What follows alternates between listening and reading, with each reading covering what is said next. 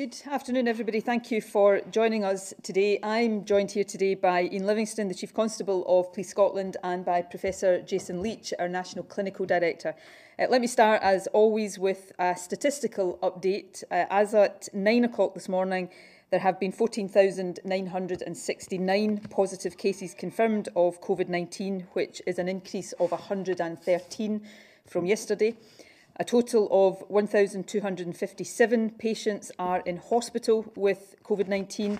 874 of them have been confirmed as having the virus, and 383 are suspected of having it. And that represents a total decrease of people in hospital of 61 from yesterday, and that includes a decrease of 35 in the number of confirmed cases. A total of 50 people last night were in intensive care with either confirmed or suspected COVID-19, and that is a decrease of 1 since yesterday. I'm also able to confirm today that since the 5th of March, a total of 3,508 patients who had tested positive and been hospitalised with the virus have now been able to leave hospital, which is, of course, very good news. Unfortunately, though, I also have to report that in the past 24 hours, 24 deaths have been registered of patients who had been confirmed through a test as having COVID-19, and that takes the total number of deaths in Scotland under that measurement to 2,245.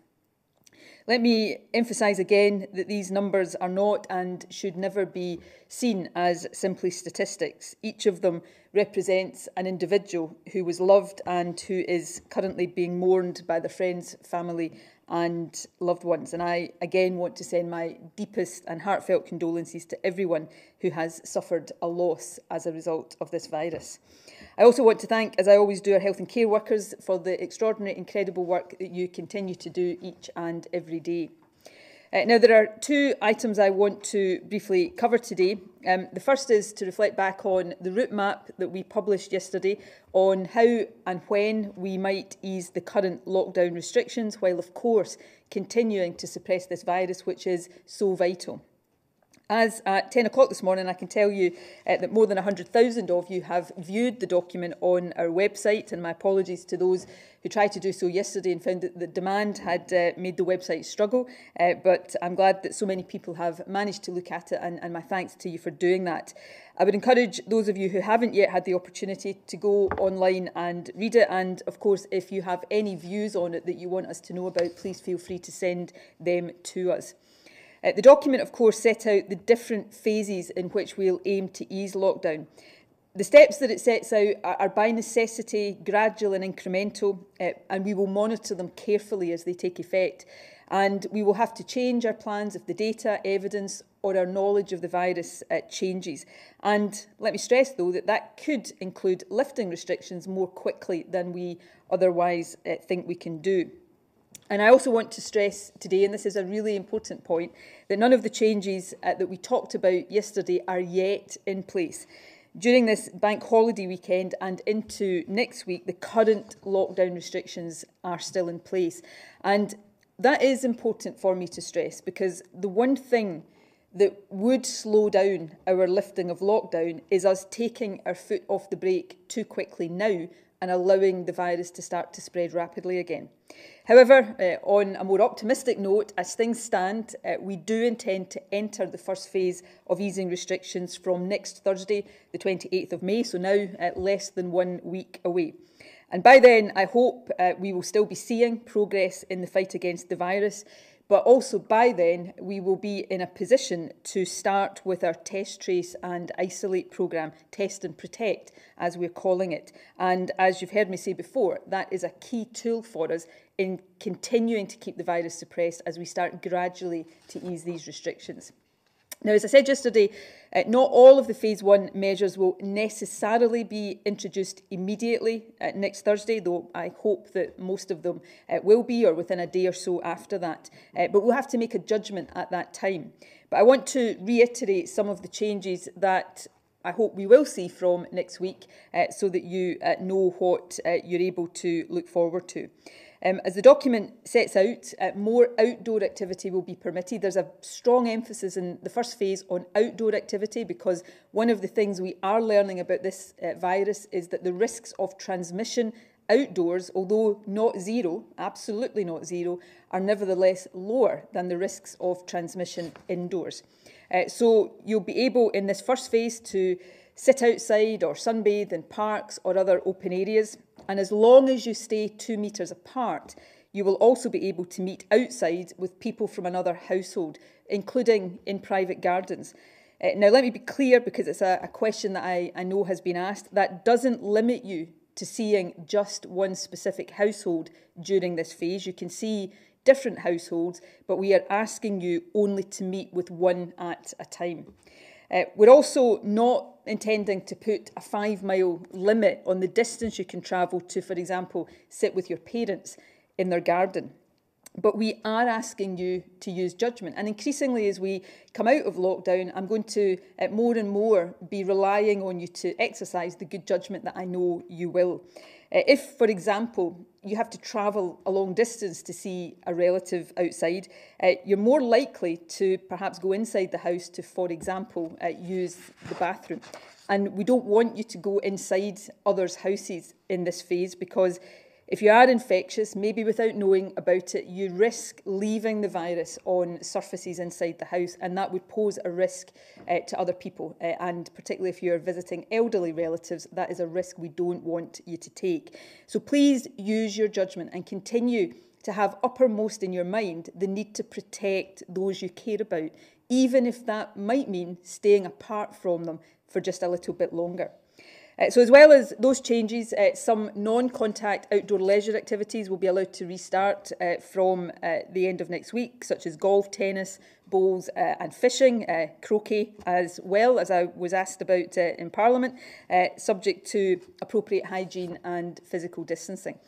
People will be able to travel, preferably by walking or cycling, to a location near their local community for recreation. But here we are asking you to stay fairly local. 5 miles is not going to be a strict limit, but it is intended to give you a guide. Because what we don't want in this phase is for people to congregate at tourist hotspots, because crowds of people, even if they're trying to socially distance, brings more risk that we don't judge it is safe to take at this time.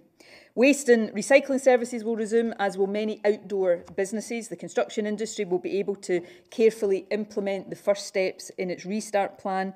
Other industries that might not resume straight away, but in the next phase, phase 2, will be permitted in phase 1 to start to prepare workplaces. Outdoor retail outlets, garden centres in particular, will be allowed to reopen, and very importantly, we will also start, albeit gradually and carefully, to resume NHS services that were paused as a result of the pandemic. Schools will not reopen until the 11th of August, but during June, teachers will return to prepare for the new term and also for a different model of learning. Over the summer, an increased number of children will have access to critical childcare, and we intend to provide, where it's possible, some transition support for children who are going into primary 1 or moving from primary 7 into secondary school. Childminders will be able to reopen during phase 1, and over the summer we want and hope to see all early years childcare providers open again, subject of course to being able to follow necessary health measures. The route map provides more detail on all of these steps and on each subsequent phase. And it also outlines a bit more about how they work alongside our test and protect approach, which, as I said a moment ago, will be vital in helping us to control the virus. In the days ahead, before next Thursday, we'll publish more detailed advice and information for you, the public, as well as guidance covering key sectors of our economy, travel and public transport. And that's a really important part of preparing for the move into phase 1, so that there is as much clarity as possible about what we are saying is able to be done and what we're still asking you not to do at this stage. However, let me just emphasise a key point again. None of the changes I've talked about today are yet in place. We can only begin to implement them if we continue to suppress the virus, and that's why, for the moment, current lockdown restrictions remain in place. And that brings me to the final issue I want to cover, which is about our support for people in dealing with lockdown. And it has particular relevance, I think, as we mark the end of Mental Health Awareness Week. We know this crisis is causing increased anxiety and stress for probably everybody in the population. We also know that because of the lockdown, many people are cut off from their usual support networks, whether that's your family, friends or the wider community. And the problem is, of course, particularly acute for those of you who are isolating completely or shielding. The Scottish Government has been trying to take action throughout this to address this issue. Today I can tell you that since lockdown began, we've provided more than £8 million to projects that are specifically aimed at tackling social isolation. That money comes from our Wellbeing Fund, and it's now supporting around 350 projects in every part of the country. And the services that are being provided include phone calls to older people who are self-isolating, food parcels and special packs for families, help with digital technology for those who need it, and respite care for parents of children with additional support needs. So I want to take the opportunity today to say a heartfelt thank you to everyone working across the third sector, to all the organisations and volunteers who are involved in providing these services. Your willingness to help others in what is the most difficult of times for you as well as for others is hugely appreciated. And I want to stress one of the key messages of Mental Health Awareness Week. It is okay not to feel okay, and help is available if you need it. So I would encourage any of you to look for help if you do feel you need it. The Clear Your Head website, which is clearyourhead.scot, brings together all of the different information about the support that's available. Now, I want to close today by just emphasising the point I've made a couple of times already, that for the time being, the restrictions of lockdown remain in place. The Chief Constable is going to say a few words in a moment. For now, let me end just once again by reiterating what those restrictions are. Except for essential purposes, exercise, going to essential work that can't be done at home, or getting food or medicine, you should stay at home.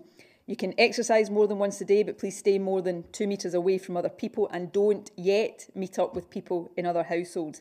Please wear a face covering if you're in an enclosed space like a shop or public transport, and wash your hands thoroughly and regularly. And finally, if you have symptoms or a member of your household has symptoms of COVID-19, isolate completely.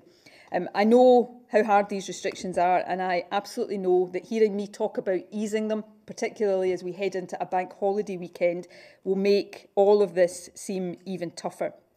But we do need to stick with it for a few more days, because if we do, then I really hope that this time next week, when I'm standing here telling you all to have a nice weekend, I'll also be telling you to enjoy, for the first time in a long while, seeing some of your family and friends over the weekend, as long as you do it outdoors and remember to stay physically distant. So everybody's been magnificent so far. Please stick with it for a few more days so that we can take that first step on the journey back to some kind of normality. Thank you all very much for your cooperation, and I'll now hand over to the Chief Constable to say a few words before handing over to Professor Leach. Thank you, First Minister. Well, as Chief Constable, I also know that many of us are feeling the frustrations and fatigue from the restrictions and sacrifices which have been necessary during this emergency.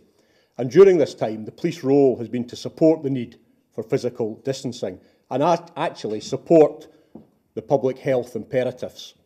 I express my thanks, respect, regard to the people of Scotland for working with the police service over these last few weeks.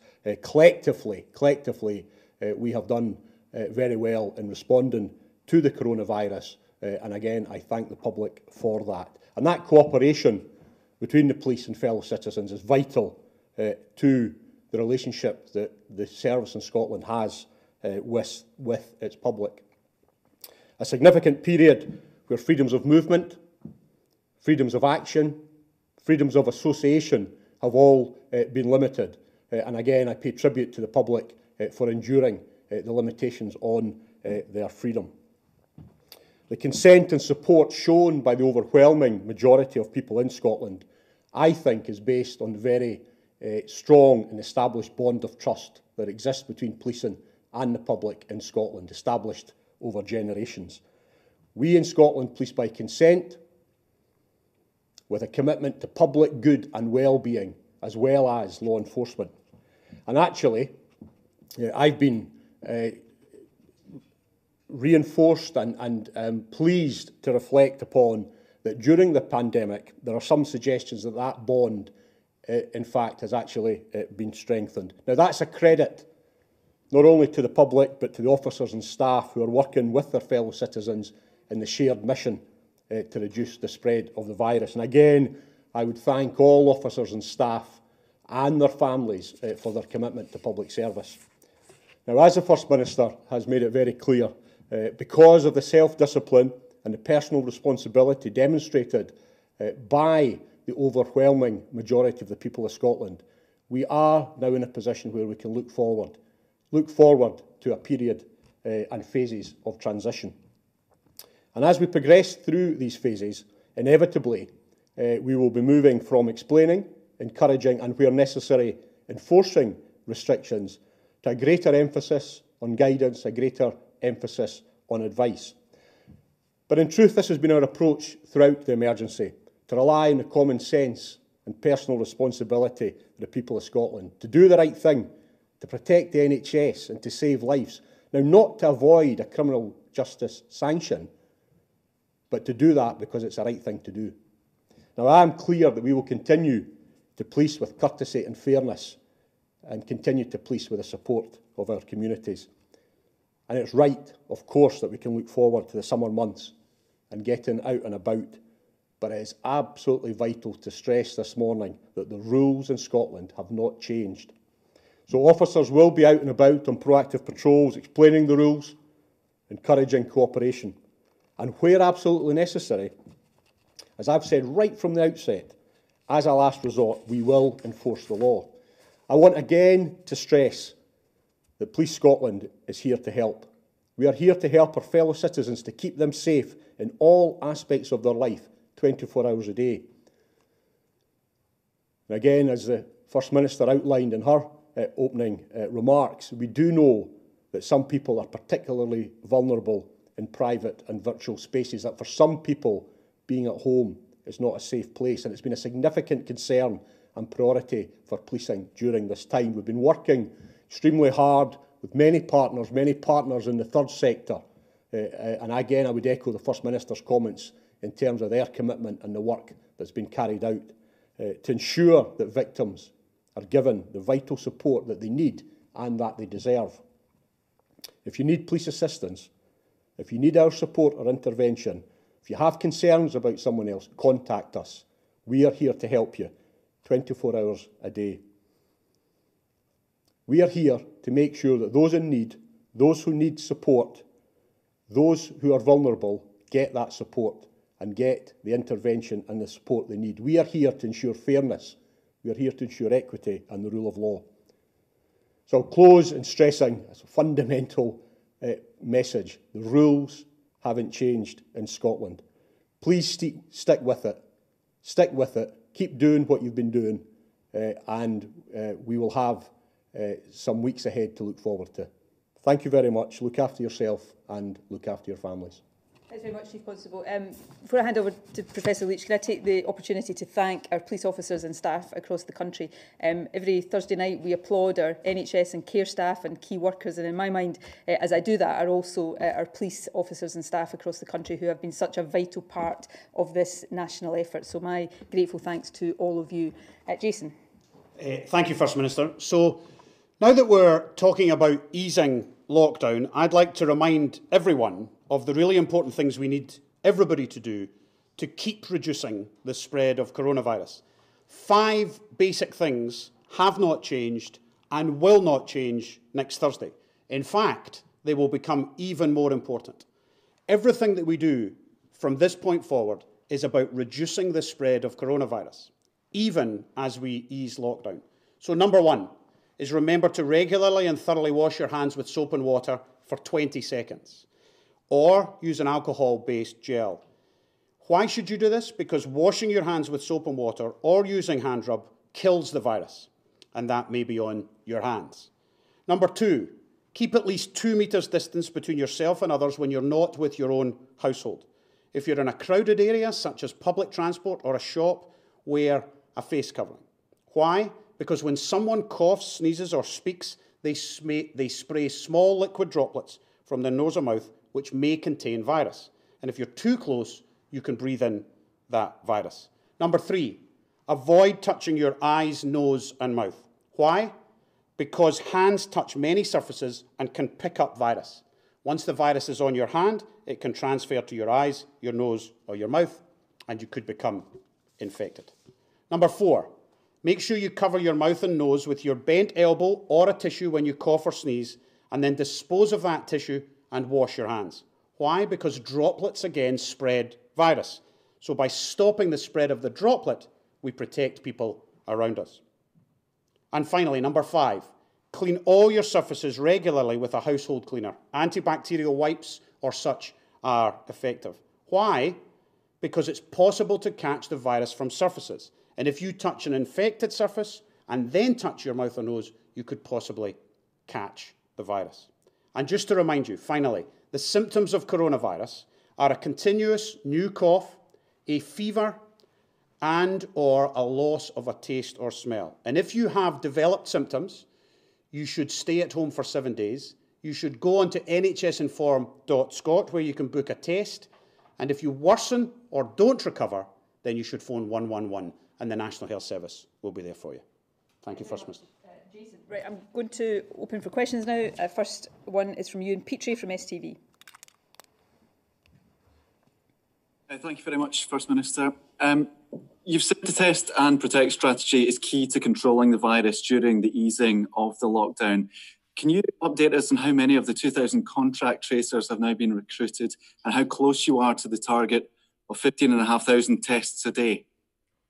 We are very close to being able to reach the capacity of 15,500 tests a day. That's processing 15,500 tests a day between our NHS labs and the Glasgow University lab, Lighthouse lab. Let me stress in all of this that we may have to go beyond that in future because our capacity will need to adapt to whatever the prevalence of the virus is. On contact tracers, there are 660 in place right now. There are around 750 in process. These are people who were identified from a previous trawl for potential candidates, and they're at various stages of the appointment and training process. And all of that, of course, is before we process and appoint from the around 25,000 expressions of interest that have been received as of this morning. And today is the closing date for the applications from the advert that we placed a couple of weeks ago. So all of that is on track, and we continue to make progress. Again, a bit like my answer on the tests, we've got to be mindful of not getting too fixed in our minds around these numbers. It's important we build up to that capacity, but as of the end of the month, we may well not need all 2,000 contact tracers, and we may well not need all of the testing capacity. But we need to have it in case we need it in the future. And of course, we may have to go beyond the 15,500 and the 2,000 in future. We have to remain flexible in our ability to scale up depending on the requirements that the virus places on us. Of course, the more we suppress the virus, the more we keep infection levels low, the more able any test and protect system is to control it and keep it controlled. But all of the things Jason has just advised you to do are really important as part of this to keep infection levels as low as possible. Katie Hunter from BBC. Hello everyone. I would like to ask a question about care home testing, please. First Minister, on May the 1st, you announced all staff in a home where there had been cases of COVID would be tested whether or not they had symptoms. We've learned that NHS Lanarkshire has been advising White Hills Care Home in East Kilbride, where there have been COVID-related deaths, that staff should be symptomatic before being tested. Now, there's absolutely no criticism of the staff at White Hills at all, but I understand NHS Lanarkshire wasn't applying the May 1st guidance to homes where there'd been an outbreak before May the 1st. Now, I appreciate this week's updated guidance means all staff in all care homes should now be tested, but my questions are, should NHS Lanarkshire have been testing staff without symptoms at White Hills from May the 1st? And if the answer to that is yes, how concerned are you that this wasn't happening in a home with an ongoing outbreak?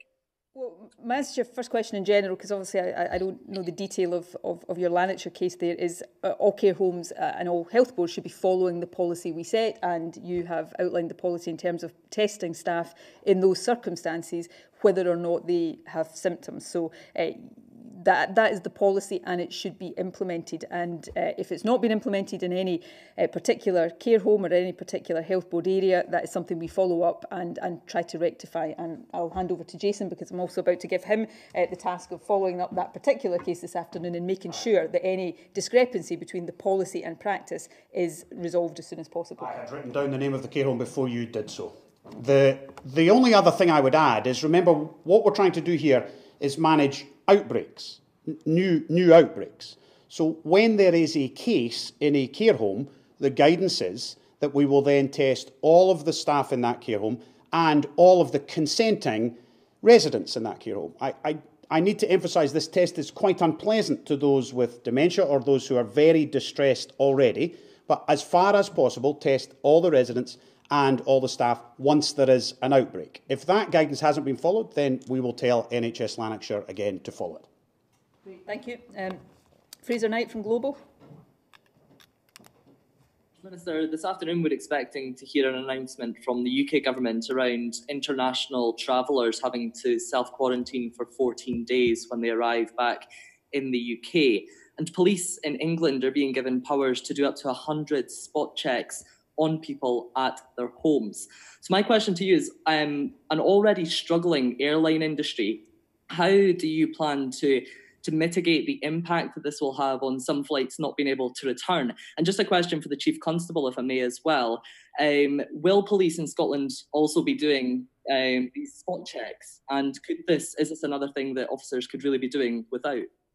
I'll hand over to Chief Constable in a second, but let me deal with the question from a policy perspective. First of all, there have been very intensive discussions between the Scotland, Wales and Northern Ireland and the UK government in recent days. I took part personally in one of those last Sunday around the development of this policy. It's a policy I am very supportive of. I regret that we're in a situation where we have to impose quarantine on people coming into the country, because we're an open and welcoming country. But as we go into the next phase of dealing with this virus, that is going to be really important to make sure we're not seeding the virus into the community as we're trying to suppress it here. We, as I say, have been in those discussions. We'll see the fine detail of what the UK government announces later on today. We will have to introduce our own regulations here in Scotland to give effect to aspects of this policy, and obviously we'll consider these points of detail as we see exactly what the UK government announce later this afternoon. Enforcement and if and how it is enforced will be one of the things we are looking at carefully and mindful of the practicalities from the police. So these are things we will consider and take decisions on here in Scotland. The Chief Constable and I have had a quick chat about this already this morning, but I don't think on that we would say too much more before seeing the detail of what the UK government proposes and then making judgments ourselves as to whether that detail is appropriate here or whether we would want to do certain aspects of it in a different way. But the intention here is one that is shared UK-wide. Chief. Yeah, thanks, First Minister. Yeah, I have clearly very aware of this kind of developing policy issue.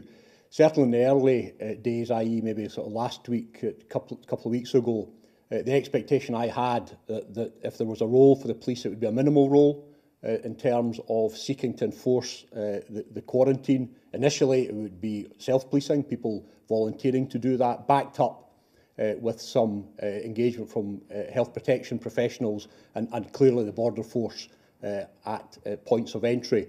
So the exact role for the police service remains unclear. As the First Minister said, we are very conscious of what impact that might have on the crucial relationship between our fellow citizens and the police service, something that, as I stressed earlier, I think is very close. So we will have to look at what proposals are coming from London, and then I will be discussing that with the First Minister and her officials to determine exactly what, if any, the police role would be. Okay, thank you. Lindsay Hanna from Bauer. told our station North Sound there's been no consultation on the phased plan, which they say will destroy hospitality in Scotland and could result in as many as 100,000 job losses in hospitality by the end of June. They've said the Scottish Government's plans rest on whether businesses will have an outdoor space or not, and not whether they're actually able to operate safely with social distancing guidelines in place. So what would you say to this, and will there be more support available for these sectors during the phased reopening?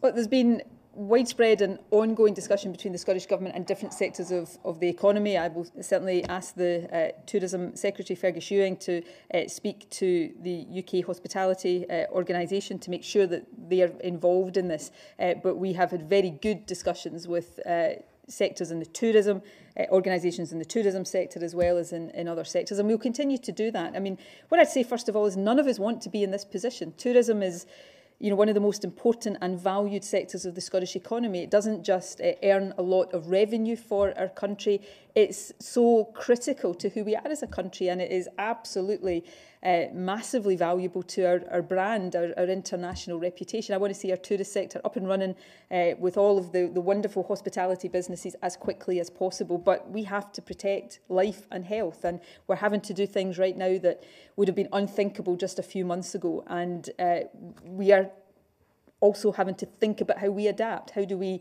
allow businesses to get back into operation, but in a way that is safe for their workers and for those who use their services? These are tough discussions, but they will be ongoing, and along the way, we will try to provide as much support as possible, financial and support in other ways. I chair every Friday morning the Economy Subcommittee of the Scottish Cabinet, and this was a point that Fergus Ewing was raising, as he does assiduously on behalf of the tourist and hospitality sector. So these are issues that are absolutely high up in our minds and on our agenda, and we will continue to work through these things in a sensible, orderly way as possible. That ultimately is about doing what I've spoken about so often before, finding this new balance, this new normal that allows us to get back to some kind of normality in our everyday lives, but in a way that keeps this virus suppressed. Because we cannot, if we allow this virus to take hold again, then what we have experienced over the last few months could be even worse in future. So none of this is going to be easy, but we will work through it together, and that includes with the tourist and hospitality sector. Tom Eden from PA. Thank you, First Minister, and good afternoon, everyone. I just want to ask about education. I know your route map's dependent on controlling the virus, but the one clear date in there is the 11th of August when schools will resume. That's in stage 3, at a stage where children still won't be allowed in other relatives' homes. But a key part of this plan is homeschooling for pupils. I know the Education Secretary said that employers need to be flexible and more people will be working from home. What happens to pupils with parents who have to be at work, sort of those on the NHS front line, shop workers, or people who are teachers themselves? What's your specific plan for them? And just a quick one for the Chief Constable, if that's all right. I was just wondering how many early release prisoners have been arrested or charged since they've been released? Okay, I'll hand over to the Chief in a second. On schooling, look, we're trying to give as much clarity as possible to parents. I think it was important we did that yesterday, and to young people themselves who want to know when they're going to be back in school with their friends. But recognising there's a lot of detail that we need to continue to work through. It's why it's so important that, again, subject to health advice, we have the agreement that teachers will go back to work in June to start working through what the next term looks like, what this new model of learning will look like. And we will, over the summer, be discussing with parents' organisations, teacher organisations, unions, local authorities, employers, about how we try to work in a way that, I'm not going to stand here and say takes away all of the difficulties and challenges people will be facing, but tries to align all of the different things we're doing well enough to mitigate these issues. One of the things we said yesterday, which I mentioned again today, is that over June and the summer, we want to increase the number of children who have access to the hubs that key workers and vulnerable children have been able to access right throughout this crisis, so that we can see perhaps more children of key workers or the kind of workers that have no other options able to access that support. I come back to this point not to put a downer on everything, because we finally have a little bit of hope and optimism in front of us, but none of this is going to be easy in the weeks or months to come, and there's no point me trying to pretend otherwise. But, you know, we've worked our way through a lot of difficulty in the last 3 months, and we've shown that we can do things that we never believed we could do. We've made progress in areas that would have just been unthinkable before this crisis. So with a will, with support of government and other partners, and with a recognition that we're all trying to reach the same aims, then we will work through some of these practical challenges. And you know, life is not going to be exactly the same for a wee while, but we will get back to some kind of normality. I said yesterday, we will communicate directly with all parents over the summer so that they've got a better understanding of exactly what schooling is going to look like, and some of the support that we will try to put in place to help parents with the fact that it will not be back to school absolutely as normal. Chief, do you want to take the second point? Yes, thanks First Minister.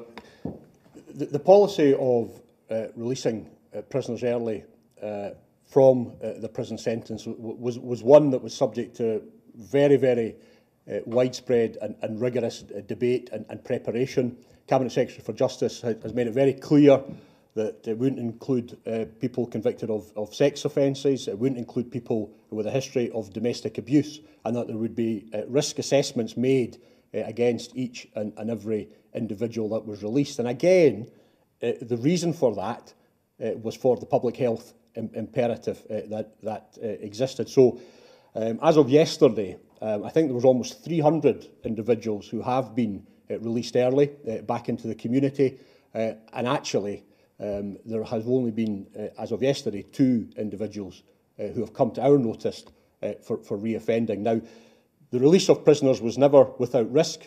There was a recognition around that. We've been working very closely with the Scottish Prison Service, very closely with the third sector and other agencies in the communities who provide support for people and their families when they're released from prisoners. So there have been instances of re-offending, but they've been very low given the numbers involved. Okay, thank you. Scott McNabb from the Scotsman. Thank you, First Minister. Just kind of following up on the point about the blended schooling approach, which will be introduced. It will require a new approach from employers, as you've alluded to, things like more flexible working and this 4-day week idea.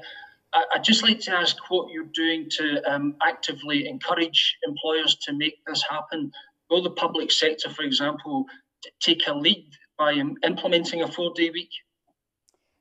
So we are seeking to have these conversations with employers, with business organisations, and yes, you're absolutely right. On so many of these employment practice issues, we would expect the public sector to show leadership. Now, I mentioned a 4-day week yesterday as an example. I didn't intend to put all of the focus on that, but as an example of the need there is over this next period to think differently about how we do things, because the world is not going to be the same as we were used to before lockdown. So flexible working, particularly while we're in this blended home school education scenario, is going to be even more important. We will, and again, this is a point I should stress, even as we move into phase 1, phase 2, phase 3, we're still going to be asking people, where possible, to work from home, which obviously puts different responsibilities and poses different challenges for people. And while we're doing all of this right now, out of a sense of necessity, we also need to, back to that theme of cautious hope and optimism, we also need to think, are there opportunities in here to just change the old ways of doing things and do things better? Having more people working from home with the right support, of course, or working more locally helps us reduce our climate emissions and meet our climate targets.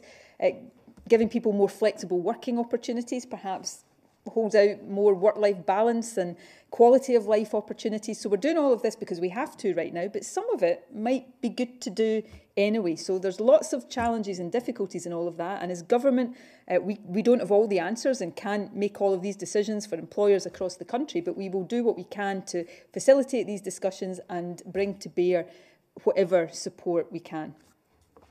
Simon Johnson from The Telegraph. Hi, I was just looking to get a bit more clarity really on when people are going to be able to see families if the families don't live particularly close by. As you've said, there's various logistical issues with that in terms of going to the bathroom, etc. Would it be correct in saying that that would happen perhaps in phase 3 when accommodation providers open, so you can maybe get a hotel room or an Airbnb near your parents' home. And just I just want clarification as well on what penalties you're going to set for breaching the quarantine rules the UK government are announcing this afternoon, whether that will be at a similar level to the penalties for that exist already for breaching the social distancing rules. So on that last part, we'll consider that once we see the detail of what the UK government announces, and we'll come to a view on that and make that known as soon as we do.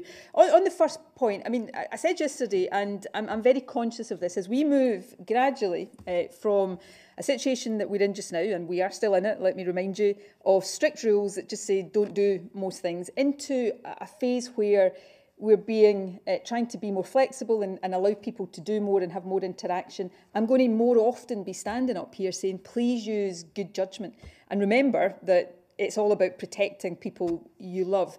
We'll set out some as much detail ahead of next Thursday or on next Thursday ahead of these changes coming into force as we can, just to give people a sense of parameter. But we can't legislate for every single individual circumstance. So I'm not standing here saying we're going to put a distance limit on how far you can travel to see your elderly parents in their own garden, but we will have to ask you to exercise judgment. If your parents live so far away that you can't get there and back in one day, or that it is going to be really difficult for you not to go into the house for the reasons that I've already spoken about, then yes, maybe you do have to wait till another phase.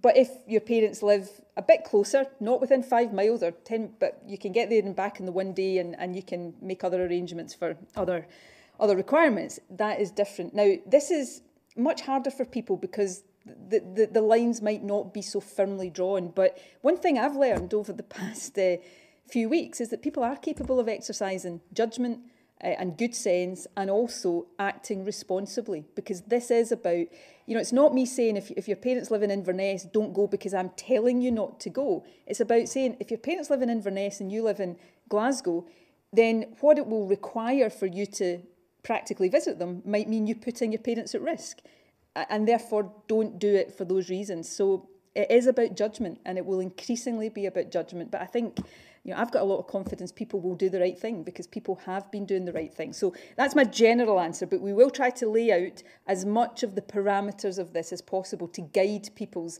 application of judgment as we go into this next phase. Mark McLaughlin from The Times. Hi there. Maybe one for Jason today. Public Health Scotland released some figures on Wednesday which showed a very welcome flattening of the curve of hospital admissions. But I was quite surprised to see at the start of that curve, the hospital admissions seemed to be 3 times higher than the confirmed cases at the time. Now, Public Health Scotland said that these were people who were in hospital at the time who subsequently caught coronavirus, and then that positive result was retrospectively applied to their date of admission. Is that what's going on here? I mean, why were hospital admissions 3 times the size of positive results before lockdown? Okay, I'll ask Jason to have a go at that. We may have to come back to you with some of the detail of that, but Jason, I think that's right. Answer. Mark, I was going to say I'll come back. I'll look at it in detail, and we will come back. I'll ask Public Health Scotland to give me some advice. My instinct from what you say, and the First Minister gets concerned when I talk instinctively, perhaps, is that when we were treating people for respiratory disease at a time when we had quite a lot of flu, quite a lot of colds, we were treating them smartly and well and clinically well, and then we were testing them. And those tests, some of them would come back positively. Many of them probably had community-acquired coronavirus, and then that would be added in. We also now know, of course, from the last few weeks, that what we would call clinically nosocomial infections, infections that spread inside institutions, has not been zero. So there will be some people, as in our care home sector, in our hospital sector, who have had coronavirus inside the hospital, and that happens with C. difficile, it happens with MRSA, it happens with all nasty infections inside institutions. So some of it will be that, and then retrospectively added to those admissions. But more than that kind of generic answer, I'll get some more detailed analysis of those data. Okay, we'll come back to you on that, Mark. Vivian Aitken from The Record.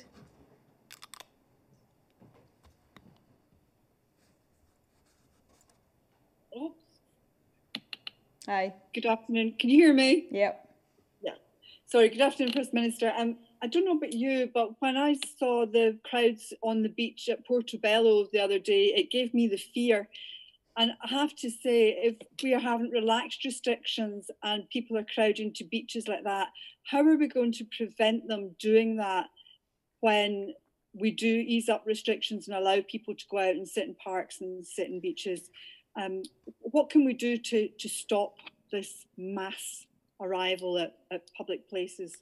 Well, I'll hand over. The Chief Constable may have a perspective on this that he wants to share with us, but let me just give you my perspective. I mean, I felt a bit frustrated when I saw those photographs, not because I didn't understand why people wanted to go to the beach on what I think has been the hottest day of the year so far, but because I don't want the progress that everybody across the country has made to be put in jeopardy.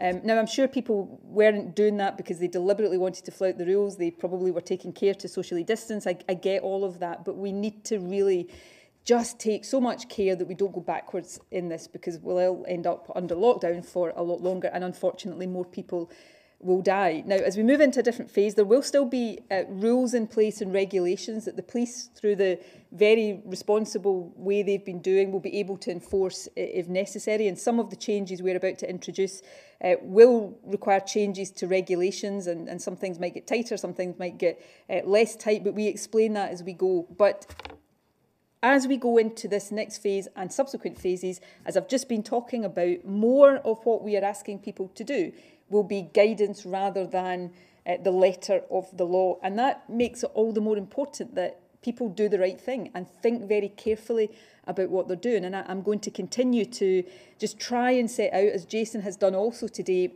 we're not asking you to do, or rather not to do certain things for good reason. And I think if we can set out, as I've done with not getting into your parents' house to use the toilet if you've travelled a long distance, it's because that's where the risks of the virus will be greatest. Indoors, leaving it on surfaces, being within 2 metres of people so that you might be sneezing and giving it to them that way. We'll try and set out the rational basis for what we're doing. But ultimately, just as actually the last 3 months have come down to, the last 2 months have come down to, it's going to take people doing the right thing and trying not to do the wrong things. We'll all get it wrong at times, but if we keep in mind, this is all about protecting ourselves and our loved ones. And the last thing any of us want to do, I'm desperate to see my parents like everybody else is, but the last thing I want to do, and I know everybody's the same here, is put my parents at risk by inadvertently potentially passing them the virus. So this is about that collective sense of doing the right thing. Every individual decision we take right now has an impact on our collective well-being. I'm a great believer in collective spirit and collective endeavour anyway, but it's never been more important than it is right now. None of us are, individuals in that sense. All of what we do can have an impact on others, and we've got to remember that. Chief. Yes, thank you. Thank you for the question. Yeah, I think undoubtedly it was concerning looking at the surge of people who had gone down to the promenade and the beach at Portobello. But those of us who know the area know that it is a long area for walking and for cycling. People were actually spending a lot of time walking on the beach. And our judgment around it was that there was very few of the people who were there maliciously, or were there because they thought they were deliberately flouting the regulation. So we went down, a number of our officers went down and explained. I think there was a picture that may have been carried in your own paper, Vivian. It certainly carried a number of pictures where there's a young officer standing with his hands open, almost pleading to people, saying, look, not now, you've come too early. You are allowed to exercise, but you're not allowed to come and spend as much time. And I would just reiterate the First Minister's comments that it's for people to look to themselves, to look to them and their families about their own behaviours and do the right thing. Again, I reiterate what I said earlier, not because you're going to get a criminal justice sanction.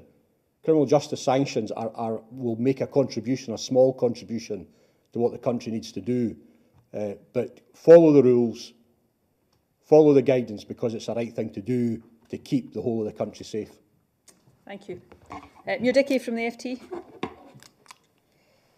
Thank you, First Minister. Is it your expectation, based on the scientific advice, that this roadmap will take us to phase 4, even if we don't have an effective vaccine or treatment, or indeed herd immunity? I don't know that yet, Muir, is again the kind of atypical answer for a politician. I don't know that for sure. What I do know is that if we get a vaccine or if we get effective treatments, then we get to phase 4 more quickly, and all of us want that to be as quick as possible. Short of that, I'll hand over to Jason, who will be able to give you a more clinical answer to this, but short of that, can we get to a point where the virus is so suppressed that we are so confident we can keep it suppressed through test and trace, that we could effectively go back to normal? But even then, social, physical distancing is going to be important. So these are some of the things I cannot answer definitively right now. What I can answer definitively is I really, really hope that the very clever scientists working on this get that breakthrough and find the vaccine quicker than perhaps all of us maybe think it will be. So we just have to learn as we go and judge these things as we go as best we can. Let me uncharacteristically join you and say I don't know either. So we simply don't know the answer to that, in the sense that we don't know what the science is going to do. I can give some hope. There are over 200 vaccine trials in the world today. 3 of them, at the last time I looked, have gone to phase 2, and one of them is heading to phase 3, which is human trials. They will probably fail, those ones, because early ones often do. But that would suggest to me that the science, the funding, the collaboration around the world is working well. And if a vaccine is possible, remember, we don't even know that. If a vaccine is possible, then it will come just as quickly as it can, probably quicker than any other vaccine in history. Then we have to, of course, do supply. We have to test it in vulnerable groups to see if it's safe to do it. Treatment gives me slightly more hope. There are so many treatment trials going on around the world just now that I think something in there will be found to help us. I don't think it will probably be any of the things we yet talk about, because most of them are failing. But in the end, I think we will get somewhere. And then there are antibody trials, antibody tests around the world, which are beginning to show some level of antibodies in the blood. And over time, we will know if that gives us human beings with immunity going forward. And the fourth hope is that we will suppress the virus to such a low level that we will be able to give advice that says tracing outbreaks and stopping those outbreaks is now enough to advise the decision makers to do things differently. That will be the point at which, even without treatment, we're able to do that. And we do that with other diseases just now. We don't have a vaccine for Ebola, but we don't limit Scotland's freedoms because of Ebola, because it's such a low level in the world that we can carry on as if it weren't there. That would be the fourth level of hope in that conversation. And the other thing to remember is Scottish scientists, clinicians, universities are really involved in all of this work. We've had the news you may have seen today about Glasgow University's participation in vaccine trials. So right across the world, the best brains are working really hard on this, which would give all of us hope. But until we get there, we need to just keep doing the only things we do know that can suppress this virus, which is all the things that we stand here every day and talk about. Severin Carell from The Guardian. Good afternoon, First Minister. It's just emerged from today's Downing Street briefing that the Prime Minister could well visit President Trump next week. I'm just wondering if you have any suggestions about what the Prime Minister should say to President Trump, and any questions you would ask. I've not seen that news, and I don't know whether that's definite or not. It's not for me to tell Boris Johnson what he should ask Donald Trump. I think all of us, and I say this not just as a leader of a government, I say this as a citizen. I would like to see the President of the United States in his demeanour and public utterances around the dealing with this virus be just a little bit more responsible in the messages he's given. We laugh sometimes about previous comments about disinfectant, and some of the comments he's made recently about testing, but it is so important that leaders we all make mistakes and we all get things wrong, all of us, but that we give clear advice and messages to people, and we try to base that on the best knowledge, science and information that we've got. And I think that's a responsibility for leaders at the best of times, but it is such an important responsibility at times like this. So maybe a bit of encouragement to think about the importance of that would not go amiss. But I'm not sure what the purpose of the visit is, or whether he would be going physically at this time or not. So no doubt I'll catch up on that news later on. Michael Blackley from the Daily Mail. Hello, good afternoon. Just to return to the issue of family trips, the 100,000 people that you referred to downloading the route map would be believing from reading it that all they can do is travel 5 miles to visit family and friends or any other leisure. But today you're obviously saying they can use their judgment. The new rule seems to be that they can travel as long as they're not going to go so far that they need to go to the bathroom. For such a key issue that a lot of people are wanting to find out about, is this not quite a bit of muddle and confusion on the message?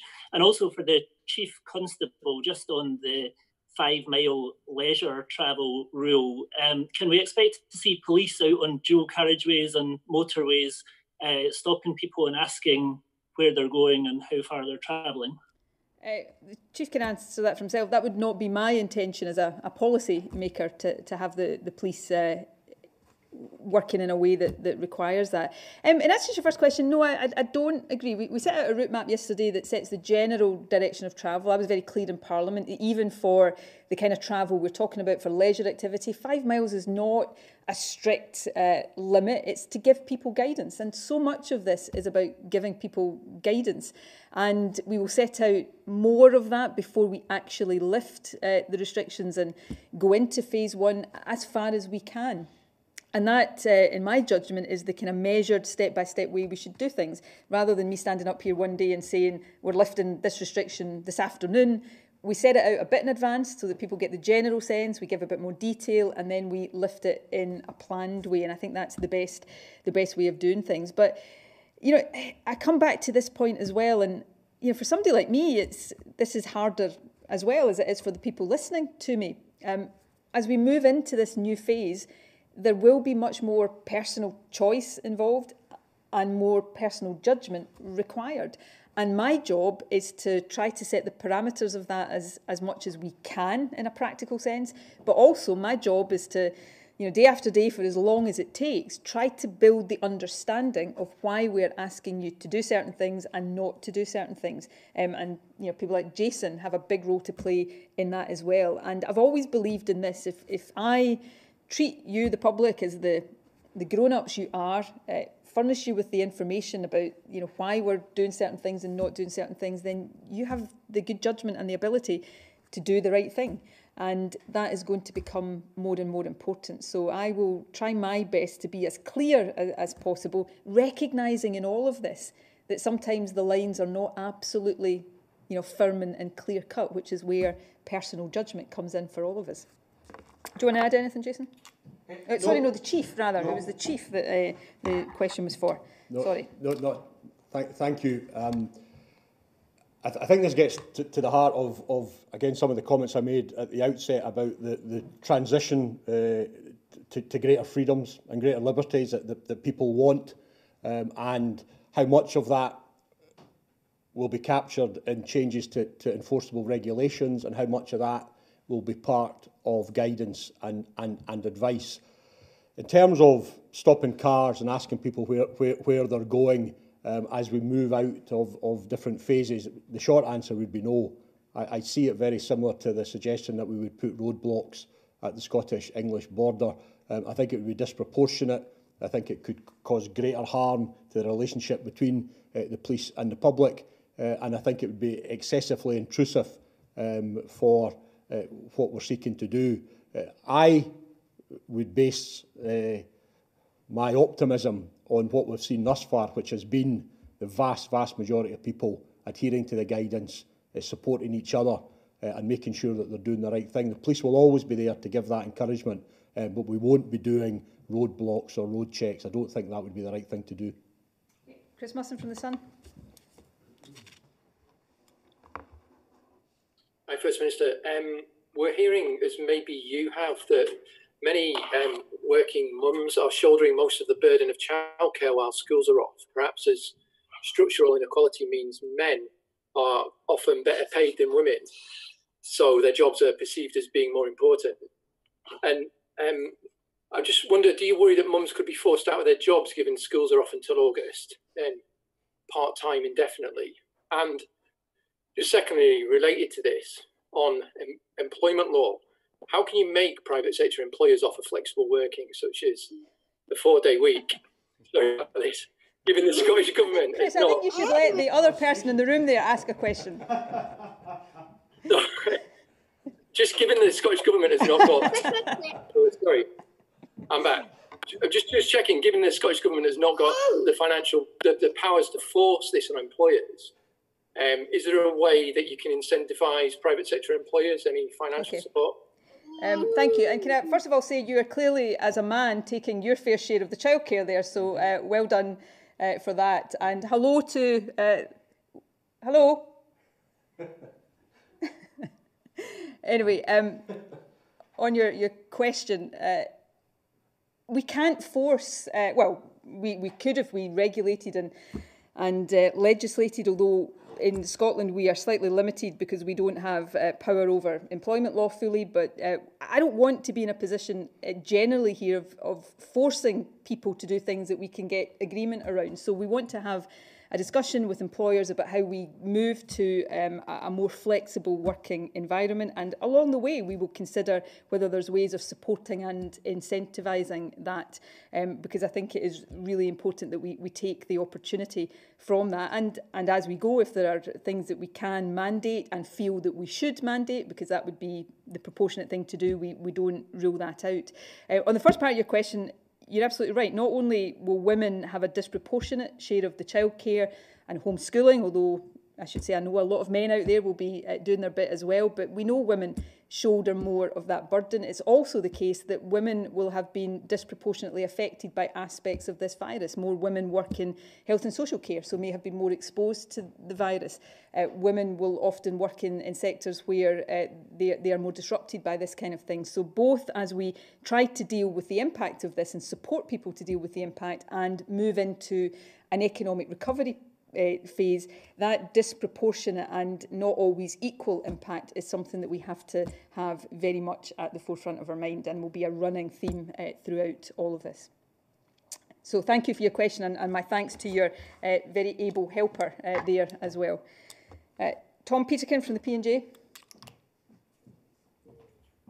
Good afternoon, First Minister. There's been a lot of concern that mandatory testing has not been rolled out sooner in care homes. Professor Andrew Morris of your government's COVID advisory group said that this was a policy decision when he appeared at the Scottish Affairs Committee. Do you accept responsibility that testing was not done sooner in care homes, and do you accept that it should have been done sooner? Well, firstly, just generally speaking, I accept responsibility for the Scottish Government's decision-making and response to this. I said earlier in the week, and I think it's very important that politicians do. We are the decision makers. Particularly in a situation like this, we try to base, and I do, my decisions on the best science, the best advice and the best information. But ultimately, I and my ministers take the decisions and we are responsible and accountable for those. We will have got things wrong in this, but often right now when people are saying you got something wrong weeks ago, they're applying the hindsight of what we know now to that. And these questions are important because that's how we learn. But we try to do the right things at the right time for the best reasons. And we've gone through many times before the evolution of our policy and testing in care homes, clinically driven, as well as, yes, we've had to ramp up testing capacity, but we set out the reasons for that, and we will continue to do that. And we will continue to develop these positions if the advice and the clinical position says that that is important. David Ball from the Herald. Thank you, First Minister. At the last review of the lockdown on May the 7th, Scotland had a slightly higher R number than the rest of the UK, meaning it was unlikely that you could relax the lockdown restrictions. Has that number now come down so Scotland is on a par with the UK, or have we got to the stage where it's maybe unrealistic to expect it to go further? And can I ask what advice you'd have for couples who live separately, who will be meeting up for the first time, and is it realistic for them not to sort of get too close, as it were? I'll come back to the second point in a moment.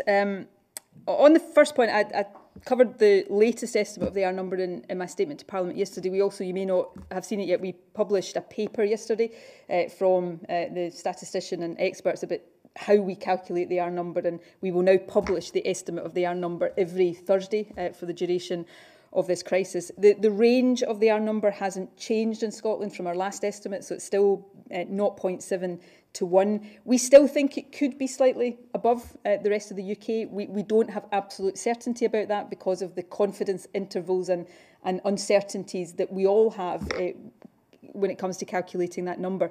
But what we have much more confidence now in is that it has been below 1. We still don't know exactly how much below 1, but it has been below 1 for at least 3 weeks.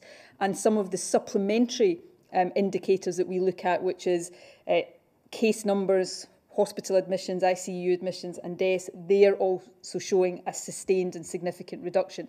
So that is what gives us confidence now to make the careful, gradual steps forward that we set out yesterday.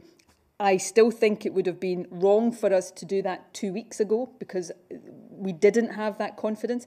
And of course, now we are also in the position of being able to say next week, at the end of the month, as we ease these restrictions, we'll be able to start with test, trace and isolate. So it's really important that we take these decisions in the way, sequence and on the timescale that is right for Scotland, which is what we'll continue to do. Do you want to say any more? Only that, remember not to put all the emphasis on R. It's the basket of measures that the First Minister has just outlined. I think Wednesday's National Register of Scotland data was hugely important in that decision-making, where we had week 3 of a sustained reduction in mortality. Still tragic numbers, and I don't underestimate what that means to families across Scotland. But ICU numbers at their lowest level for weeks, and 3 weeks of mortality reduction, along with that continued estimate of R, I think gave the advisers more confidence to be able to advise the First Minister and others that now was the time to start thinking about that. Yeah, and just in case you thought I was trying to avoid the second part of your question, I just momentarily forgot about it, so I will now address that relatively briefly. Couples who live apart, I mean, obviously I understand the difficulties and challenges of that, but for this next phase, we will still be asking, unfortunately, for people in different households who are meeting up to stay 2 metres apart. And I am, of course, aware of the particular difficulties and challenges that poses for couples.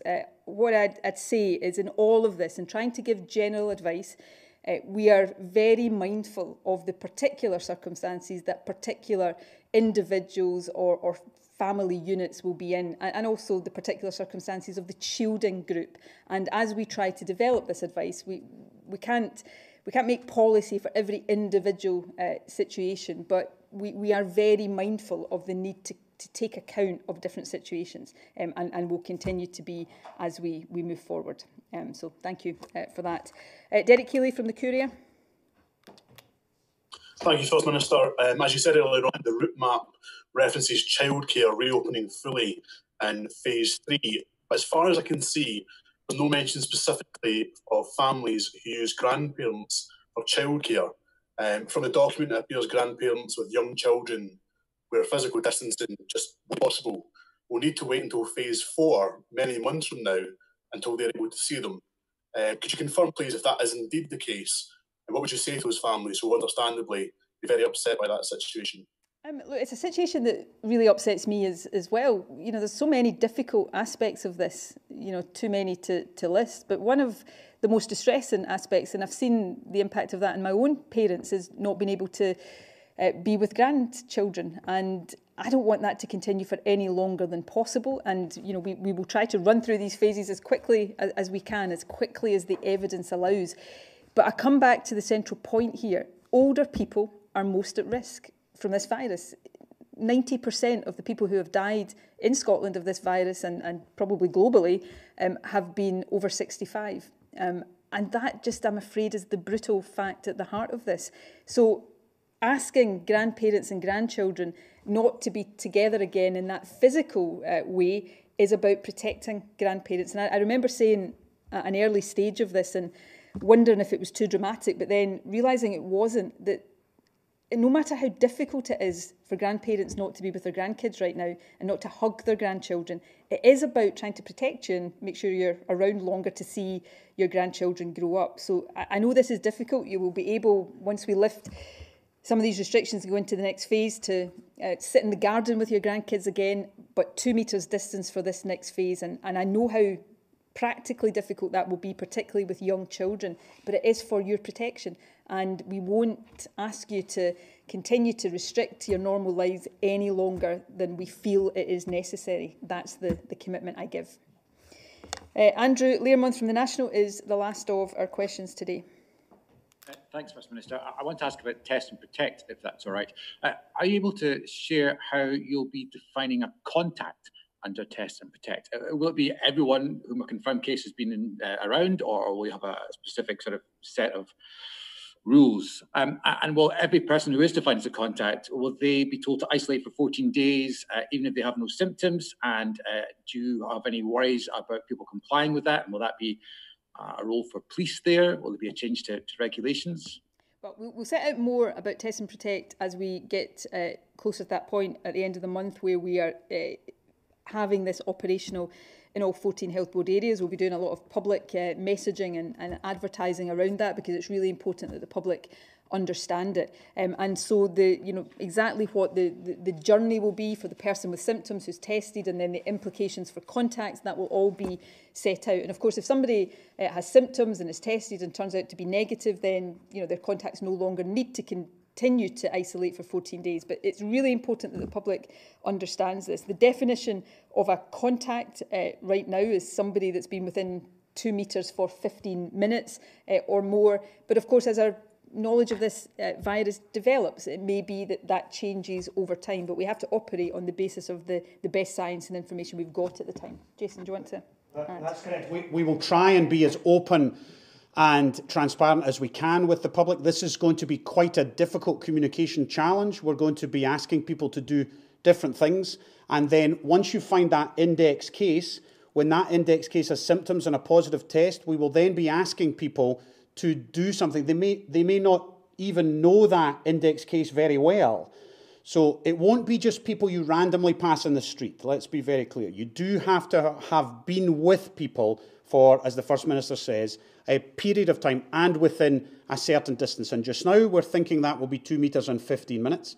So it won't be people you randomly walk past when you're exercising, but then you will be asked to stay home. If that test comes back negatively, then you will then be released. If you get symptoms, of course, you will then be traced yourself. You will then be index case again, and the tracing goes on from there. It's complex, it will be clinically led, and it will be done confidentially by public health professionals and administrators who will help them. This will not be a big public exercise where everybody will know everybody else's contact details. It will be done as a clinically led, National Health Service led contact trace that they're used to doing. And that's the point. Public health experts are experienced in this. This is going to happen on a bigger scale, obviously, but the core skills and expertise remain the same here. And the last point I would make, which you alluded to as well, when we're potentially asking people to isolate for 14 days, maybe more than once, it's really important that we put support in place for people who would need it. And so that's a key part of the operation that we are developing right now. So we've been supporting people in the shielded category. Some of the principles of that will help us to support people who might be asked to isolate. But we'll set out more of this, and there will be a very careful public information campaign so that everybody knows exactly what is going to be required of them. That concludes the questions we've got today. Thank you all for joining us. My thanks to the Chief Constable, particularly for joining us today. My thanks to Jason and to Rachel, our sign language interpreter for today, but particularly thanks to you, not just for tuning in today, but for everything you're doing to get us to the point where we can, for the first time in possibly 3 months, look forward now with a little bit of optimism, cautious optimism, but optimism nevertheless. So please, stick with the rules this weekend, because if we all do that this weekend, then we are increasing the chances of me standing here next Friday and saying that you have a bit more freedom to see people that you love than you do this weekend. So please stick with it, because you are helping to suppress the virus, protect the NHS and save lives. The Health Secretary will lead the weekend briefing on Sunday, and I'll be back here with you on Monday at 12:30. In the meantime, try to have as good a weekend as it's possible to have in these circumstances. Thanks very much.